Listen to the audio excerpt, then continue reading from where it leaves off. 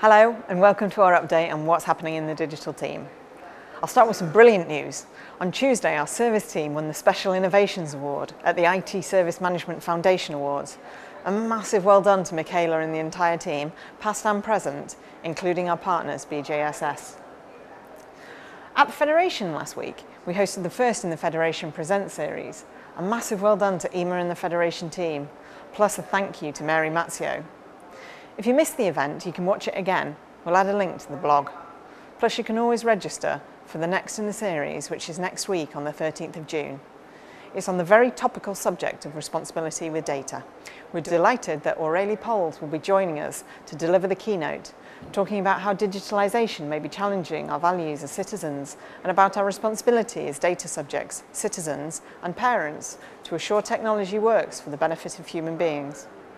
There are a few tickets left, so be quick and register. We also realised that not everyone can make evening events, which is why we'll also be live streaming the event, and we'll make the recording available after as well. Richard Sullivan and Cara Birmingham have been busy planning our next Agile Masterclass. It's on the 22nd of June and open to any of our colleagues across Co-op, so get in touch if you'd like to sign up. Also this week, Catherine Vaughan and the user research team from Citizens Advice Bureau spent the day with our user research team, sharing ways of working. It's always so valuable to learn from others, so thank you to Catherine and the team for taking the time to come to see us. Finally, congratulations to Adam Warburton, who completed his MBA this week, a massive achievement. Well done, Adam. That's it for this week.